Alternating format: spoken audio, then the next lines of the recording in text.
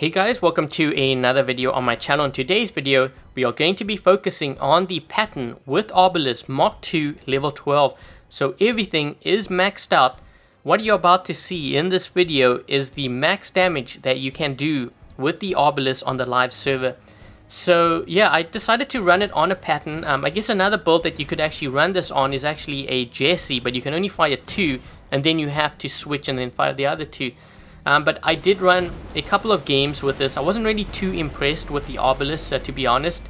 You know, I guess the other setup that you could run is a Patton with Gekkos. That would be a pretty good comparison, depending on what you want to run. Arbalest has a range of 1100 meters, same as Gekkos, same as the Trebuchet.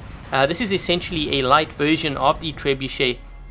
Once you fire, I believe it's about 10 seconds before you are fully charged up. So I think I fired at about 8:58 there, so maybe about like 48 is about when it should be charged up. So it's about there. So it's about, I would say, about 10-11 seconds around there to fully charge up and do that max damage.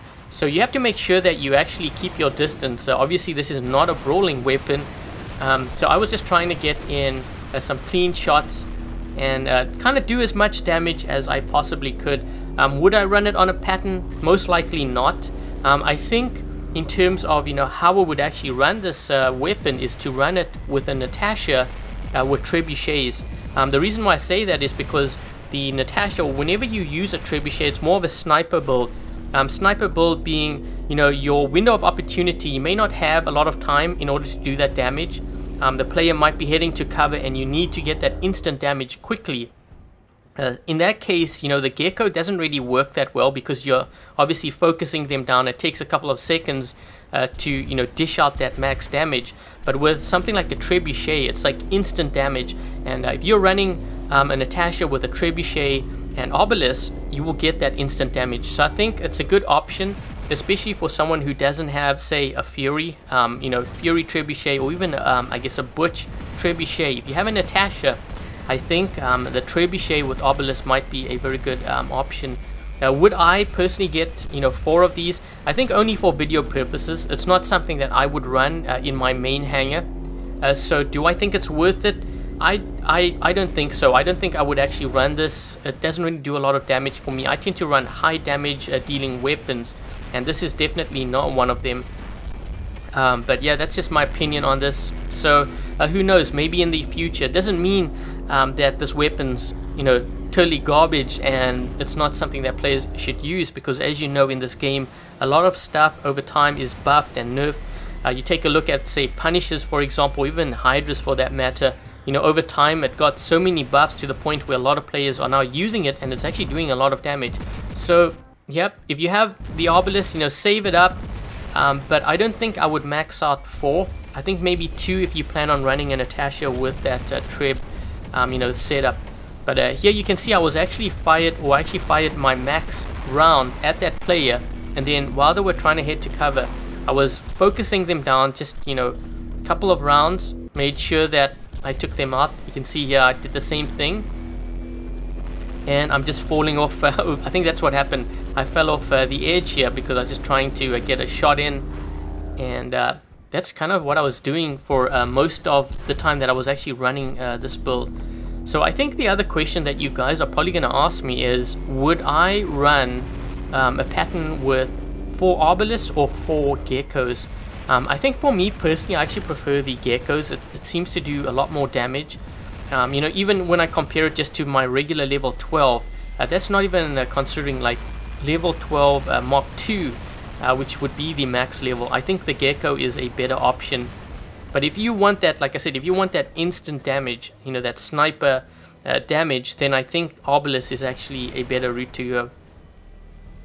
But yeah, as for the rest of the game, you know, I just tried to do as much damage with this build. I got hit pretty bad there, and that's pretty much kind of what I did. And then after this, I believe I spawned in with my Spectre with Hawkins. But for now, let's just take a look to see if I can hit any targets here. Of course, this is just all post commentary, because what actually ended up happening was I kind of ran a couple of games. The one game that I ran, and I was in this bot for most of the game. I was actually firing at a lot of shields, I think like Balkazaris and Lancelots. I only actually ended up scoring, I think it was like 200,000 by the end of the game, which is a very poor performance considering that, you know, everything is Mark II level 12, the max level that you can possibly get for this build.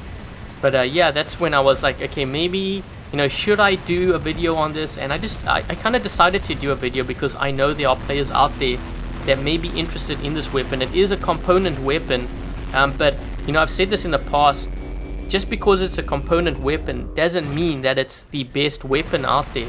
I think for me personally, I actually rather run, like I said, the Gekko. And here you can see I'm hitting that player back there who is an Inquisitor.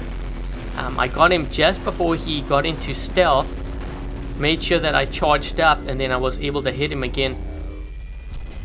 So I think that's a decent amount of damage, and you can see what I'm doing here. I'm trying to just hit him every second or so to wither him down, and he actually took quite a bit of damage. So I think if you catch a player when they're out in the open, then this might be a pretty good option. And obviously this kind of weapon tends to work better on, I would say, you know, team deathmatch and domination mode, because typically those game modes players tend to hang back more. There's a lot more camping involved, so this weapon I would say might work a little bit better for those game modes. For Beacon Rush, I would definitely not run this. Same with King of the Hill as well. See, I'm just trying to do as much damage. I'm just kind of rotating. I don't know if you noticed that, but I was kind of moving behind cover, going up you know, the side of this ship wreckage or whatever you want to call it, and then falling back down and kind of rotating. And I'm trying to get a little bit more aggressive here because obviously I'm getting ready to transition out of this bot. The whole point of, you know, this video was obviously to focus on the Patton with the Arbalest, and that's what I wanted to try to show you guys, just so that you can see the amount of damage potential that you know, these max level weapons can do. So yeah, once I got taken out here, then I hopped into my Spectre with Orkans. And as you can see, I am running on the Battle Wreck account. So this is not my account, just as a disclaimer. I usually put it, I try to remember to put it, I should say, in my video description. But yeah, this is not my own account. I just wanted to show you guys the Arbalest at Mark II level 12, so that if you were planning on getting it and, you know, maxing it out, you know, if I can save you resources, then I would try my best to do that. And this is one of those where you definitely want to save your resources and rather use it towards something like an Ember or even like a Balkazari or Inquisitor.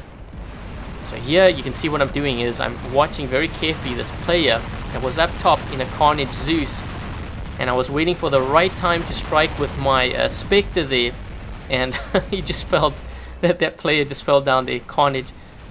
But yeah, that's pretty much what I, you know, wanted to do there. I was tracking that player. I could see that they were getting towards the edge. When I'm playing actually, and I was recording this, I didn't have game sounds. I didn't really know what they had. I thought maybe they might have been in something with like shock trains, but obviously I was wrong, and I was able to take them out. Got attacked here, ended up jumping, and you know, at this point I did do quite a bit of damage to this player. There's a player actually behind me as well, because I saw some shots fired there. So I just ran in, did my damage, took this player out, but because this is team deathmatch, I knew there was going to be a player that spawned in, and that's when I was vulnerable. I only had 10,000 health at that point, and because time was running out, only 50 seconds, I decided to drop in with my Strider and try to use my speed to my advantage, get to the other side as quickly as possible in order to do any last bit of damage I could possibly fit into this round.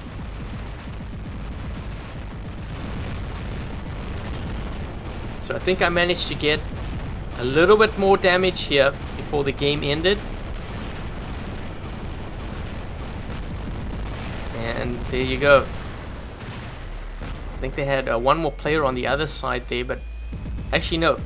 The second one dropped in, but if you take a look at the time, only 9 seconds left. So not a lot of time. And that pretty much sums it up. So let's take a look at the score at the end here so you can see how well I did. So 830,000 damage, which is pretty decent, but you got to keep in mind that a lot of that damage I think actually came from that Spectre with Orkans. You know, I took out that Carnage and then I took out that Lancelot, which was quite a bit of damage. If you factor all of that in, you know, you're really not doing that much damage with the Patton, with Arbalest.